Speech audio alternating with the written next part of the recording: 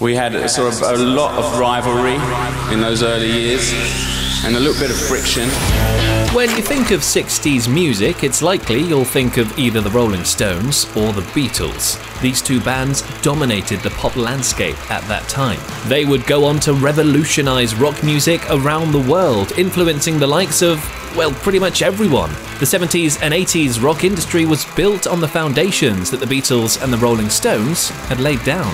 Whether it was the squeaky clean Fab Four from Liverpool or the edgy bad boys from London, you were either in Camp Stones or Camp Beatles. It was a fierce cultural rivalry.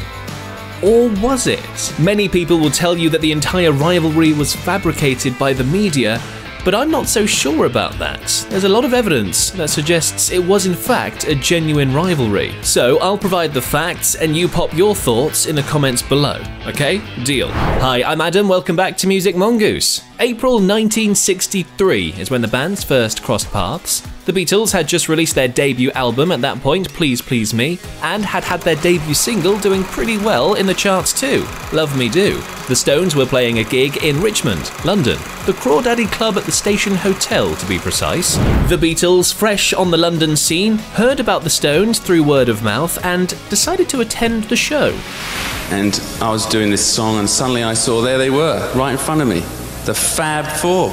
George Harrison, impressed by the group, personally recommended them to Decca Records and helped them get their first ever record deal. Music journalist Don Nickel from Disc wrote this at the time: "The Beatles, who recommended the Stones to Decca, may well live to rue the day. This group could be challenging them for the top places in the immediate future." I know what you're thinking, it doesn't sound very rivalry at the moment, does it? And you'd be right. In fact, in the beginning, the band seemed to be the best of friends. McCartney and Lennon even wrote a song for the Rolling Stones. I Wanna Be Your Man was the Rolling Stones' second single and became their breakthrough hit. Lennon and McCartney were originally working on it for the Beatles when they heard that the Stones were in need of material for their second single. Lennon and McCartney moseyed on down to the studio where they were and apparently finished the song in the corner of the room. The Stones took it from there and it went to number 12 in the UK charts, putting the Stones on the map of UK music. The Beatles released a version of the track themselves on their second album, With the Beatles, sung by Ringo Starr. Still very friendly, aren't they? When does the rivalry kick in? Well, not yet, because there are still some pleasantries that needed to be exchanged.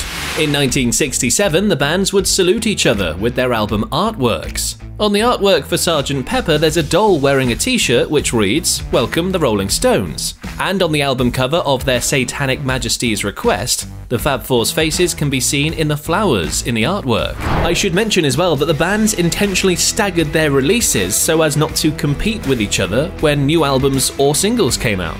At this point though, the media had really latched on to the whole rivalry thing. They were pushing that narrative like there was no tomorrow. And why? Well, because drama sells. People love a bit of drama. Not only would they appear on each other's artworks, they'd pop up in each other's songs as well. McCartney and Lennon appeared on both Sing This All Together, See What Happened, and We Love You, although they're uncredited. And Jagger and Richards appeared singing along on the Our World broadcast performance of All You Need Is Love. Alright, they've been all lovey-dovey, friendly so far. Let's get into the juicy rivalry now. And we'll start with that song that Lennon and McCartney gave to the Rolling Stones out of the kindness of their hearts. Or not. In a later interview, John Lennon had this to say: "It was a throwaway. Ringo sang it for us and the Stones did their version. It shows how much importance we put on them. We weren't going to give them anything great, right? You know, that's how little we thought about the track. We let the bloody drummer sing it in our version." Poor Ringo.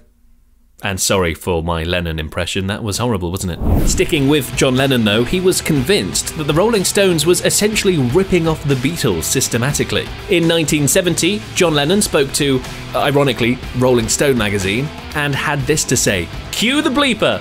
I would like to just list what we did and what the Stones did 2 months after on every album. Every thing we did, Mick does exactly the same. He imitates us. Satanic Majesties is Pepper. We Love You is the most bullshit. That's All You Need Is Love." Now, I don't know about you, but that seems like a lot of swearing for an apparently fictitious rivalry. Maybe there is some truth to it after all. Lennon even put this frustration into a Beatles song. Probably. A line from Dig a Pony might be a swipe at Jagger and the Stones. I roll a stony, well, you can imitate everyone you know. Supposedly it's a dig at the fact that the Stones were prone to imitating the Beatles. But let's be honest, the lyrics to that song are complete nonsense, aren't they? So who the heck knows what it could mean. Now, still in 1970, surprise, surprise, John Lennon takes another dig at the Rolling Stones. He famously said, I think Mick is a joke, with all that dancing. I always did. They're not in the same class, music-wise or power-wise. Never were. It wasn't just the Beatles throwing punches though, because in 1987, Mick Jagger had this to say about the Beatles' breakup. When the Beatles broke up, I couldn't give a thought it was a very good idea. A year later though, in 1988, Mick Jagger inducted the Beatles into the Rock and Roll Hall of Fame. And in his speech, he celebrated the Beatles. He thanked them for breaking America. And he said he was proud to be the one to induct them into the Hall of Fame. So was this the end of the rivalry? No.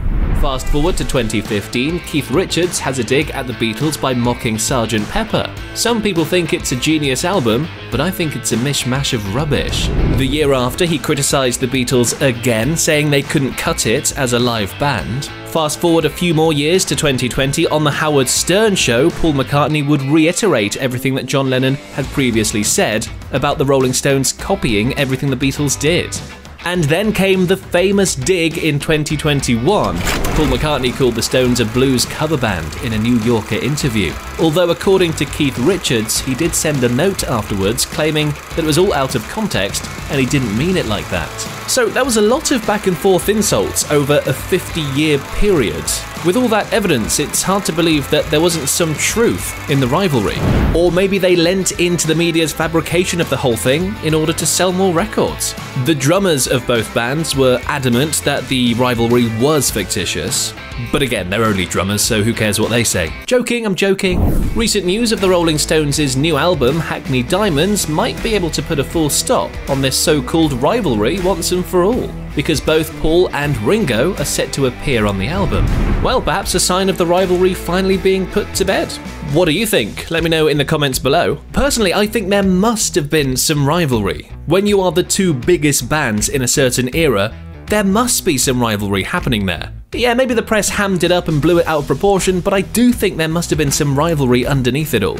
And hey, rivalry is a good thing, isn't it? It inspires each band to outperform the other one, thus enhancing the quality of their overall products.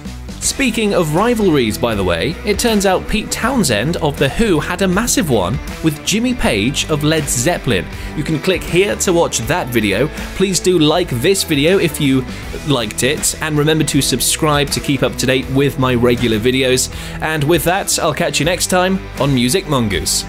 Okay, bye-bye!